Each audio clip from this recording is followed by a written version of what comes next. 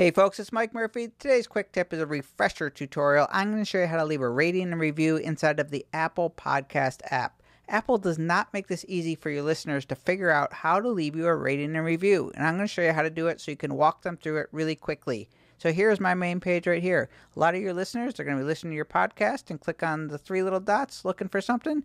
Maybe they'll click on the share button looking for a rating and review. How about this arrow? No, they are not going to find it while listening to your podcast, which is unfortunate.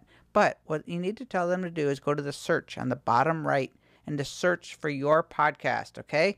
It's going to bring up the main page by clicking on it. Click on your thumbnail, then go to the middle tab, Reviews. They're still confused when they get to this because it's not so obvious what to do. But what you need to do is click on Write a Review, tap on the 5 stars, tap on the title, put it in a description.